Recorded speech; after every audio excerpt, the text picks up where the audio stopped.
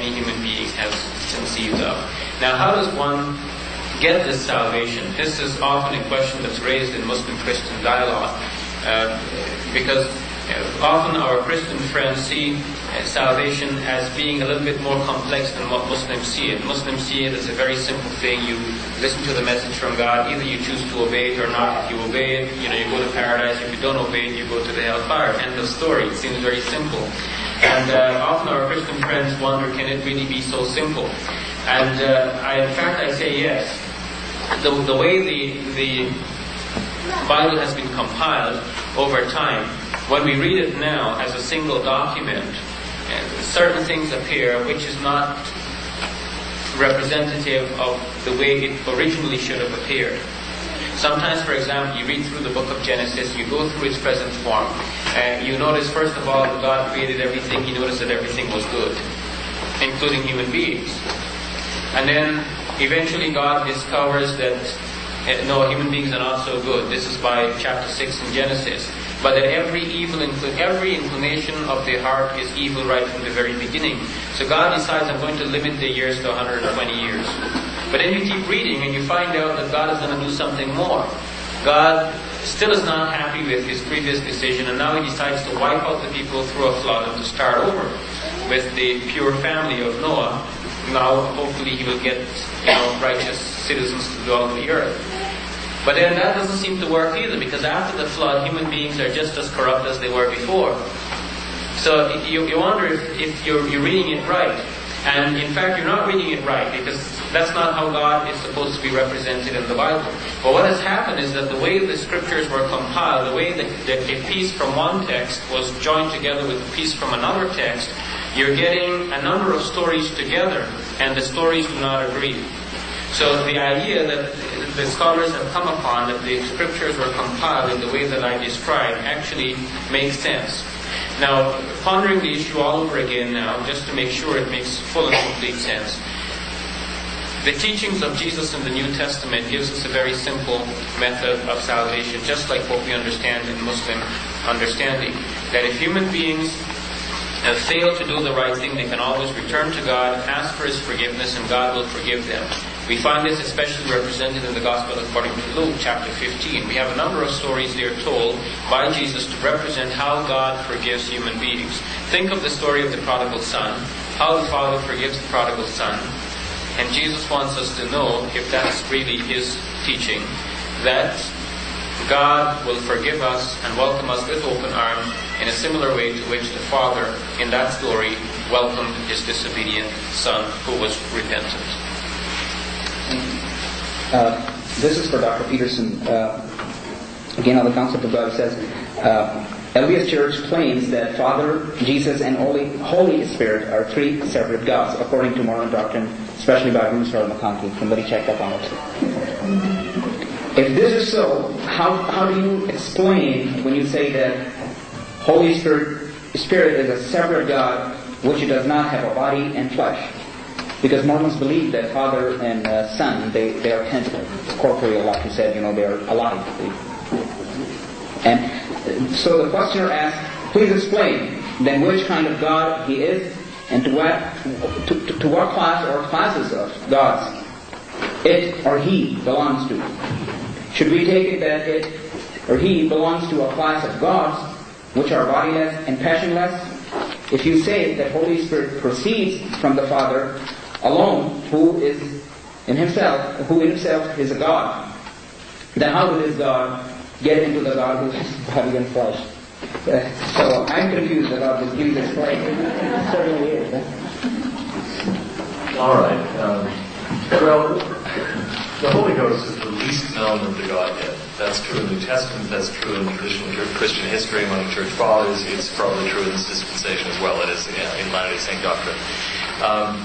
We don't know much about the Holy Ghost, except the effects of the Holy Ghost. It is true that Latter-day Saints believe that to be God in the full sense, one must be embodied, which is, again, one of the radical heresies of Mormonism. But there are several senses in which the word God is used in the Scriptures. Moses is made a god unto Pharaoh, and that's obviously a very different sense of God. I've just been sitting here since I didn't know this was going to be the topic of discussion tonight. I've been coming up with other talking points about the use of the term God in the Bible. Jesus says in John 10:34, "Ye are gods," quoting from Psalm 82, and he says the Scripture cannot be broken. Obviously, he's meaning that in a different sense than the sense in which the Father alone is God. And so there is another sense in which the Holy Ghost is God. The Holy Ghost is God. Again, we don't know this. Latter-day Saints have speculated. Gosh, is it possible that the Holy Ghost is holding an office? Will eventually go on, through this gets into really wild Mormon doctrine. This is where we're so different from everybody else. But we don't really know. But the question is, the Holy Ghost a spiritual, passionless being? No, absolutely not. We don't believe in passionless deities. In the Latter-day Saint tradition, I see no scriptural evidence for a passionless God. In the Qur'an and in the Bible, you have God showing wrath, and certainly in the scriptures you have discussion of God as merciful. Now I know there are philosophical, technical ways of describing this as being, because I've read Maimonides and I've read Al-Ghazali, where you can talk about God having these attributes without feeling emotions. But it seems to me the plain testimony in Scripture, certainly in the Bible, is that God feels anger, mercy, love, all those sorts of emotions. And so we don't believe that to be a God you have to be passionless. In fact, the idea of a passionless God is incomprehensible to us in the bad sense. We realize that God is beyond our comprehension, but this just doesn't make sense to us, and it doesn't seem to have scriptural warrant. Okay. Mr. Shabir Ally, is Allah jealous according to Islam? And how does this relate to the fact that Allah, or God, has no son, daughter, or father?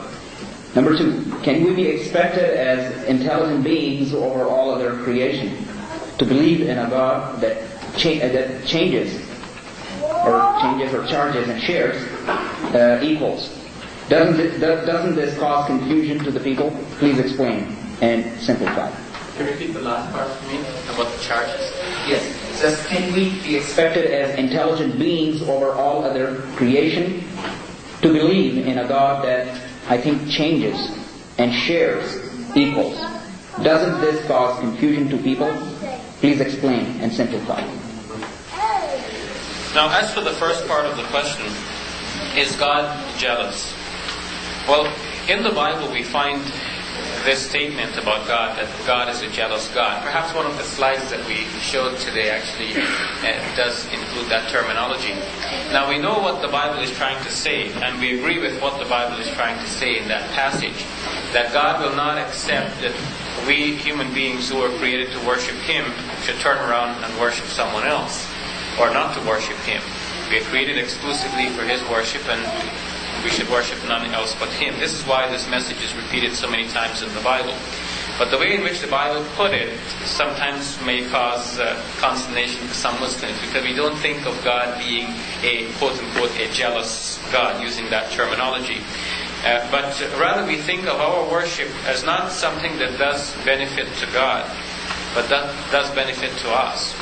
If we thought of God being jealous, and perhaps this is why it caused difficulty for Muslims, that would represent a scenario like this one. God is sitting up there in the sky expecting us to worship Him. We go to someone else, and so He feels jealousy because of the someone else, as if the someone else is someone that would be a rival to Him of some sort. So Muslims don't see it this way. We see that our worship to God benefits us, but not God.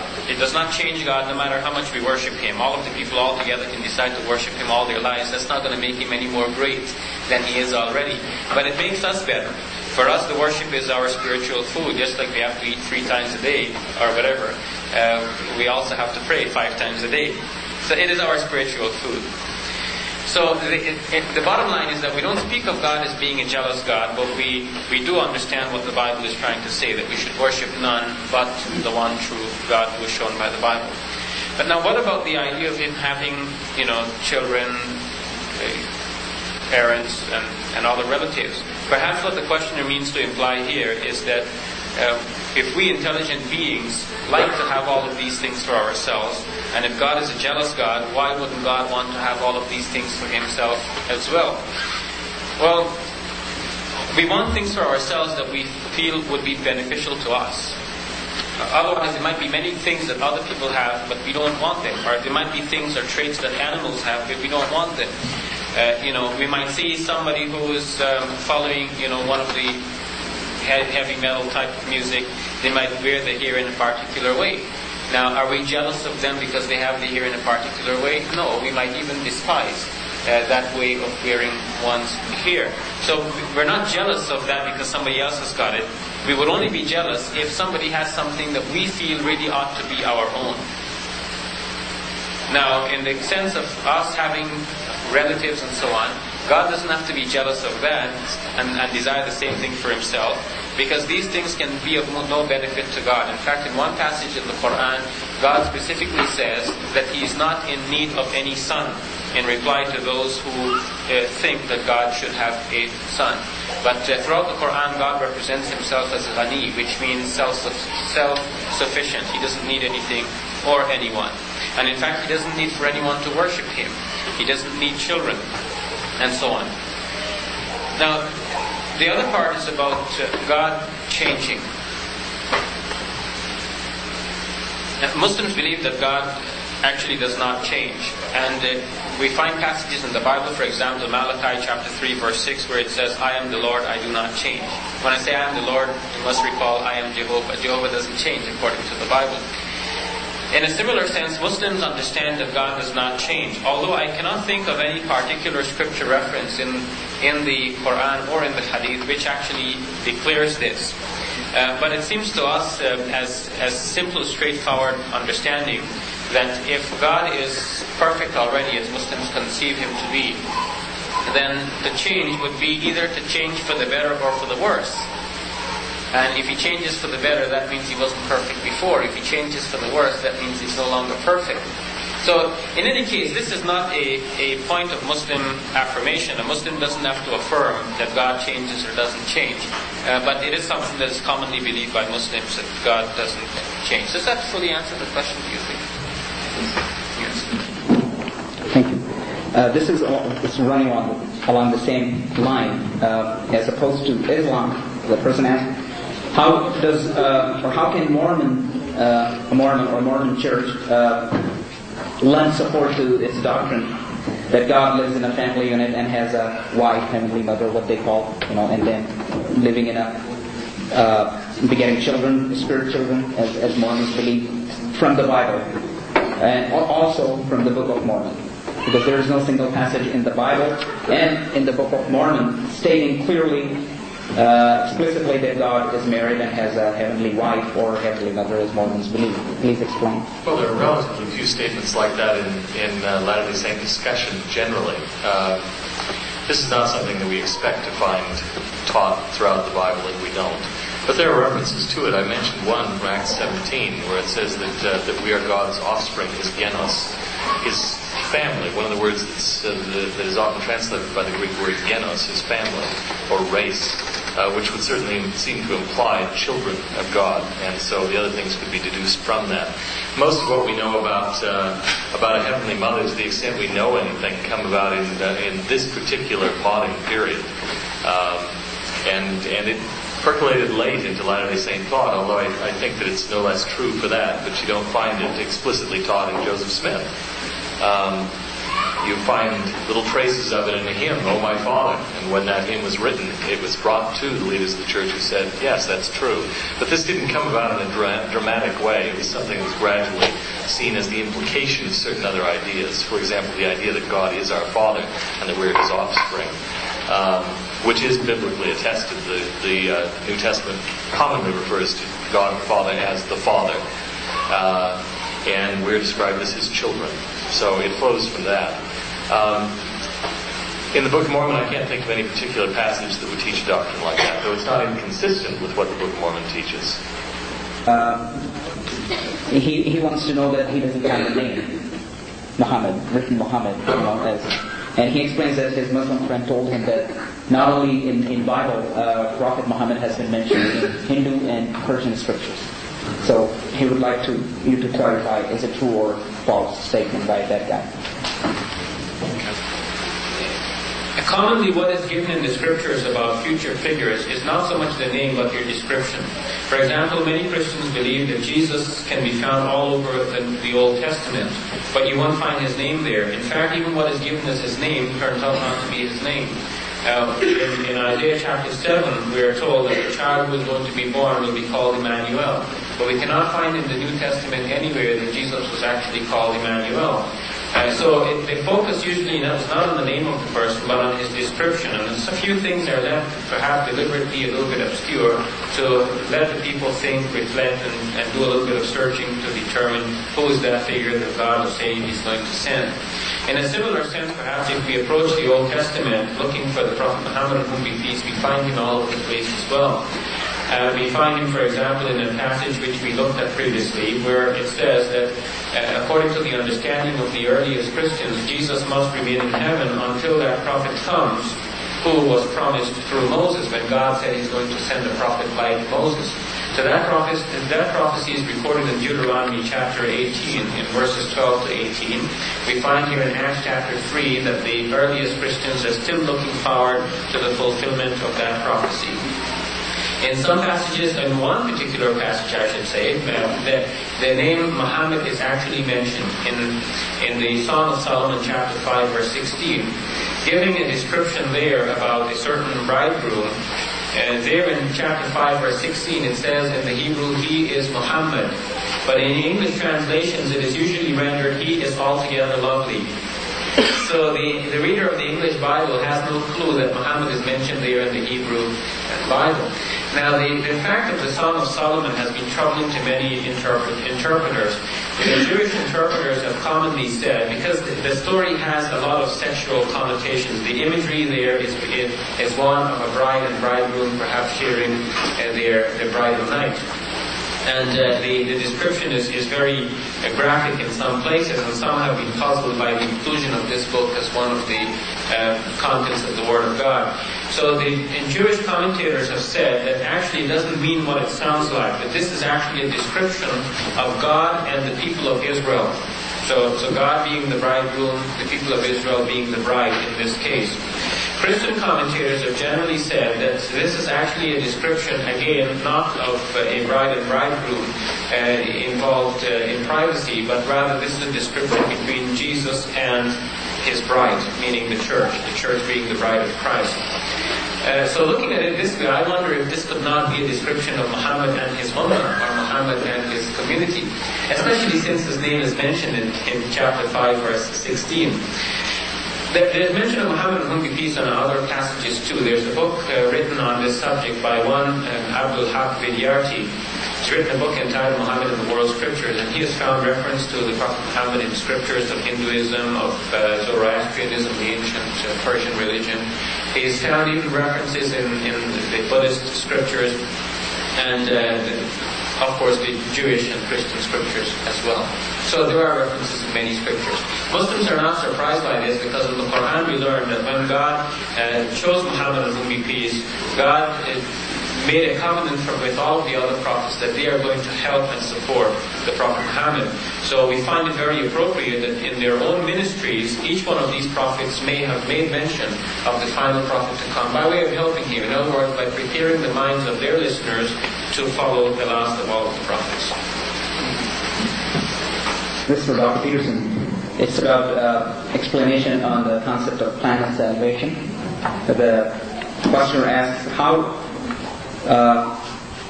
come Elohim, who was also fathered by another father, all of a sudden appeared, start asking to call for a great council, and then basically it says that how could he be so much authoritative over all other gods who existed before me, who are more knowledgeable than him according to the law of eternal progression, so who have learned and gone through this exaltation, and they learn more than this Elohim.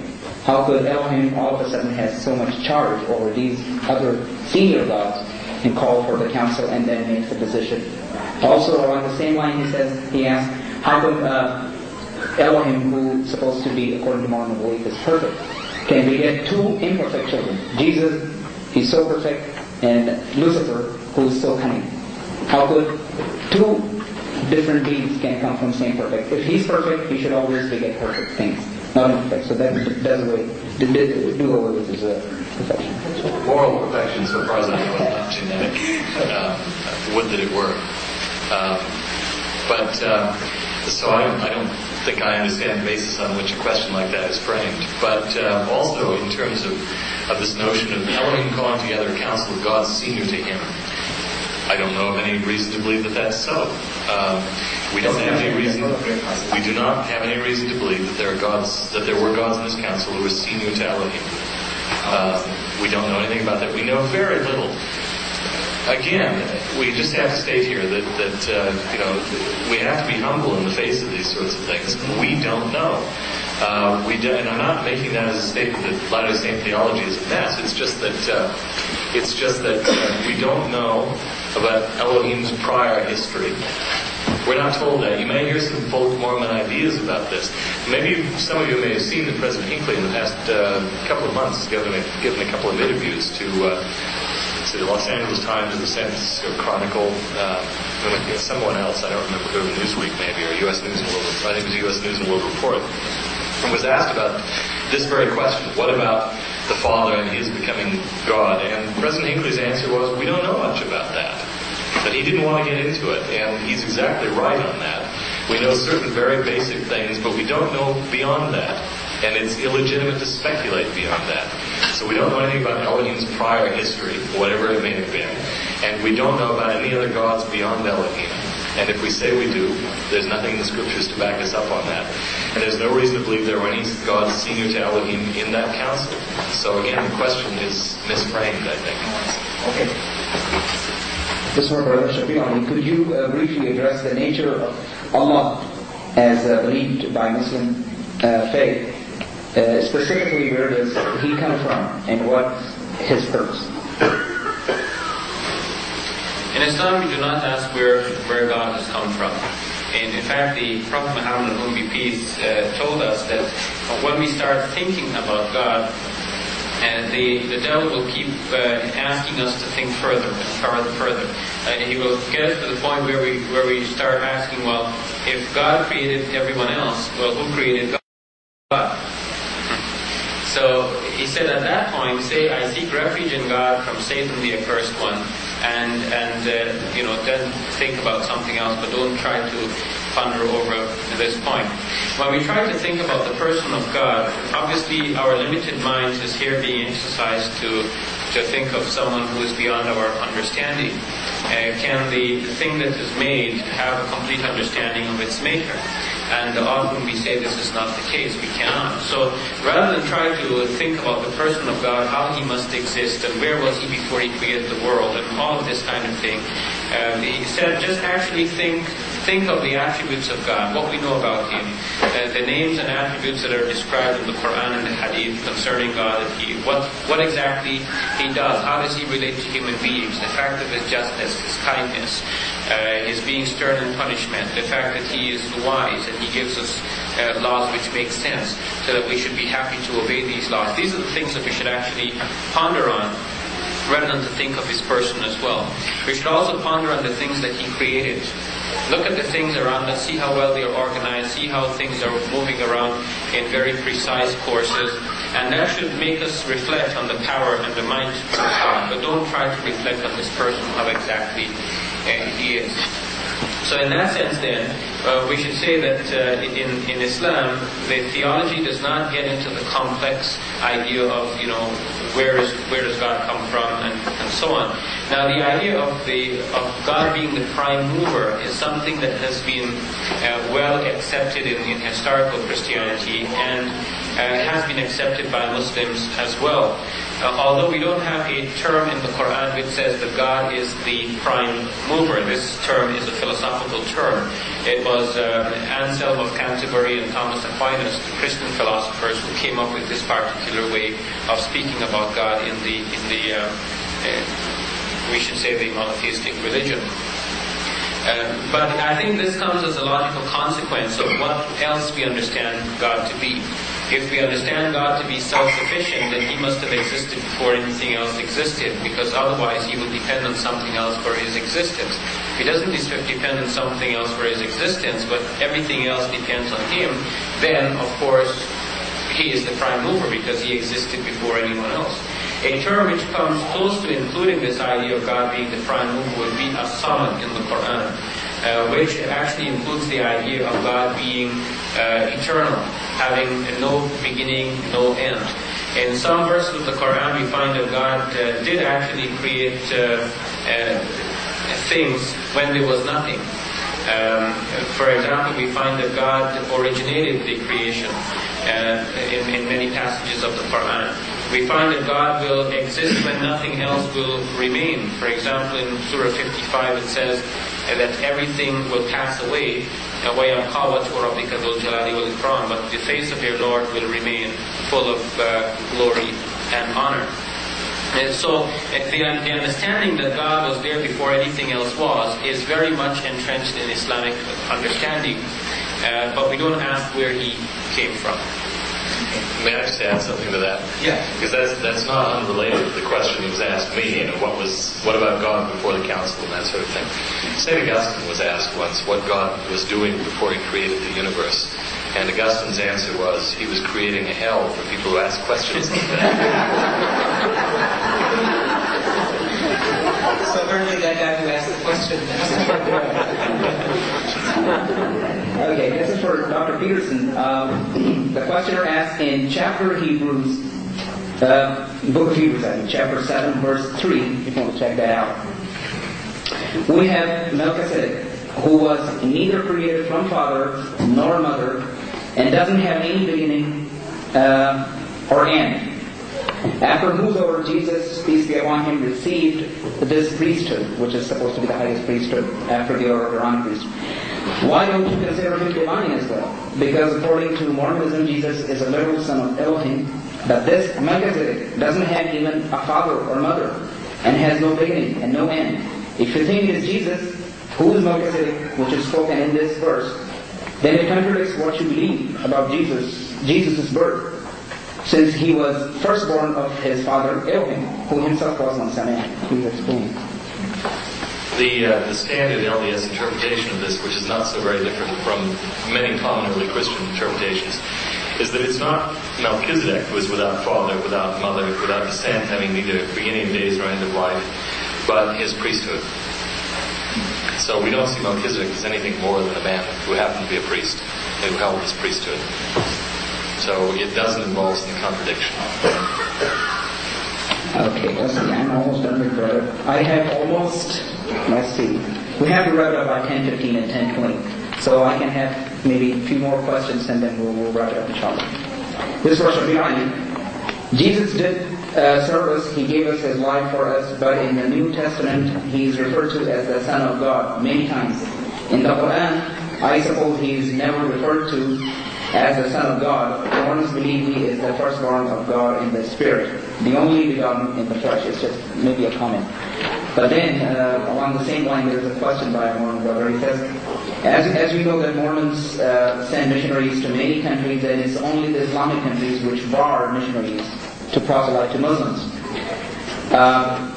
He wants to see the future of a congenial relationship between Muslims and Mormons in particular, and if it would entail anything in the future. And when Muslims would allow basically what he's asking to open the doors for the gospel. How do we see this? Now, the question of the sonship of Jesus is something which the Qur'an speaks about a lot.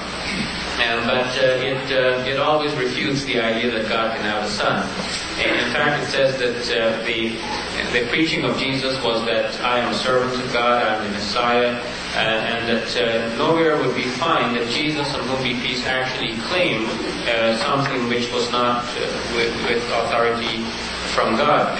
And in fact, getting this idea from the Qur'an and reading the Bible with this perspective, we find actually that the view of scholarship in general seems to be right on this point, that Jesus, on whom be peace, never actually claimed himself to be the Son of God. But this is something that was claimed again after him. If you trace the development of the Gospels, you will see that the later the Gospel, the more emphasis there is on Jesus being the Son of God.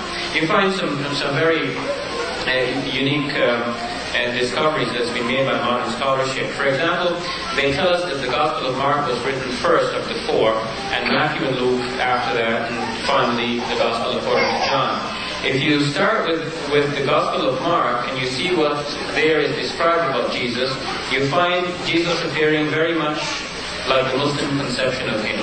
And if you go to the last of the four Gospels, the Gospel according to John, you find Jesus appearing very much like the Christian, or the later Christian conception of him. And you wonder what happened in between. And the obvious answer is that in between, there was the developing tradition about Jesus in the earliest Christian communities. And that last of the four Gospels, the Gospel of John, actually represents the last stage of development of that period. In other words, where people have come to see Jesus, that is where Jesus is placed in the last of the four Gospels. But the idea that Jesus was the Son of God actually was not something that was preached by the earliest disciples.